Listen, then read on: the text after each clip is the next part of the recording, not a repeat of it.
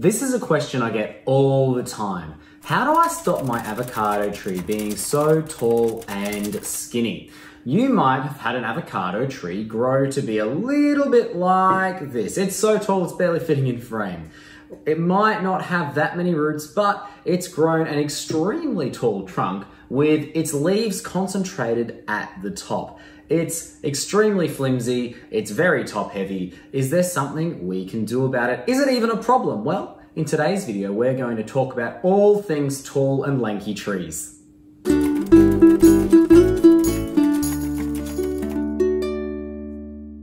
But before we can prevent this kind of growth, we first need to talk about how avocado trees grow. Well, in the wild, avocados grow in groves. There will be many avocado trees growing closely together. Naturally, they grow quite densely with each other. This provides fantastic protection from the sun and the wind, which avocado trees love, but it does create some competition for sunlight.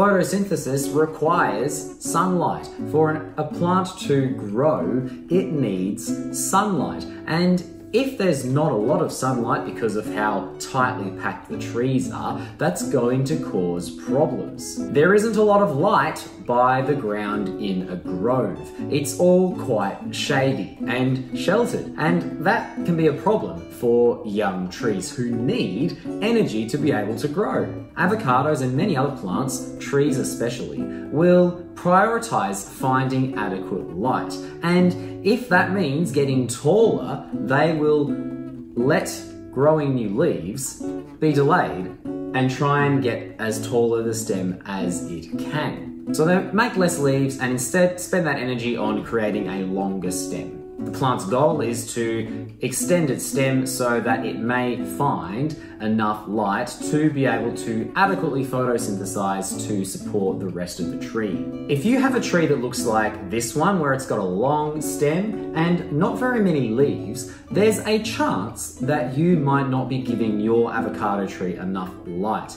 I found it's actually quite challenging to grow avocado trees indoors. We know that they don't love direct light, but that's when we're talking about trees growing outside. They don't like full sun all day. They'll get sunburn, and you can check out my video about avocado sunburn. There's a link in the description below.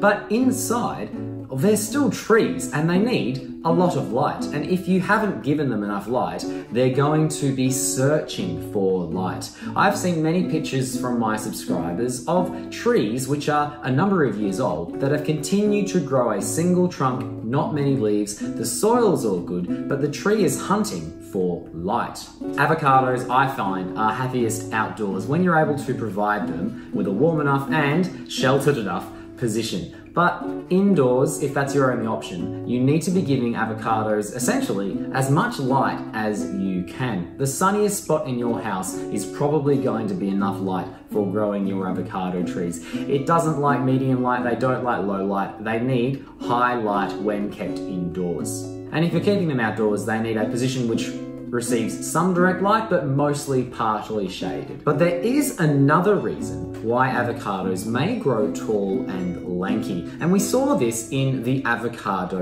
lagoon. The trees here had access to bright light, and we still had fairly tall and lanky growth, though perhaps the leaves were bigger and there were more than we're seeing on this tree here. So the trees had adequate light, so why were they still growing tall and spindly?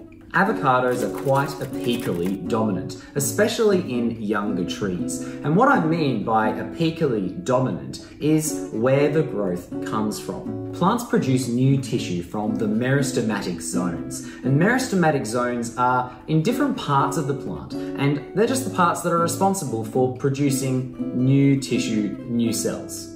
In trees, the primary meristems are at the tops of trunks or at the ends of branches, right at the very tip, the apex zones of a plant, which is why we call these areas the apical meristems, because they're right at the tip of a plant. Generally speaking, without intervention, young avocado trees will purely get taller in their first year of life. Is this a problem? Well, not really, but they're not going to be putting out any branches, and they're not going to be putting out a bunch of leaves as well. And more leaves means more ability to photosynthesize. So it's beneficial for us keeping avocados domestically to be able to give them as many leaves as they can. And we can do that by pruning. My preference is to intervene and prune my young avocado trees once they're about 30 centimeters in height to encourage branching and more leaves. I've spoken at length a number of times on this channel. There are some links in the description below about why I love to prune. But in summary, before you prune, all of the growth that the tree's doing, most of it anyway, is coming right from the tip. So it's just going to keep getting taller. By pruning it just above one of the nodes, you're stopping it from using that meristem, and it needs to make more. Where do the other ones come from? It pushes new branches out of the nodes. Some of the new growth may take the place of the main stem, some of them may become branches. And in fact, I recently pruned my trees in the avocado lagoon, and some of the new growth has become new main trunks, and some of it has become branches. We're seeing many more leaves than we had before pruning though. So young trees will typically be fairly tall and slender, but pruning can encourage them to grow branches and more leaves if given adequate lighting conditions. Bright light indoors is required, or partially shaded light outside for healthy avocado trees. If an avocado tree doesn't get enough light, it will continue to grow slenderly in order to try and find light in order to survive. If you have pruned your avocado tree, it's more than a year old and it's still quite tall and slender, there's a good chance that you're not giving it enough light. Move it to a sunnier spot within your home, or if you're able to, move it into a partially shaded, sheltered spot outside where it has access to more light. Thank you very much for watching this video. I hope that you have enjoyed it and you came away with some solutions to try and solve your lanky avocado tree problems. If you enjoyed it and you found it helpful, I'd love it if you could leave a comment and a like on your way out. Make sure you're subscribed to Scott Grows an Avocado Tree for more avocado care tips and just general avocado content. I'm also on Instagram at Scott Grows an Avocado Tree. And if you enjoy my videos generally, you can find me on my new channel. That's pretty cool. There's a link at the end of this video and then in the description below. I talk about all sorts of things which I find interesting and hopefully impart upon you a sense of wonder about some things that I just think are pretty cool. Thanks once again for watching. Take care and we'll see you next time.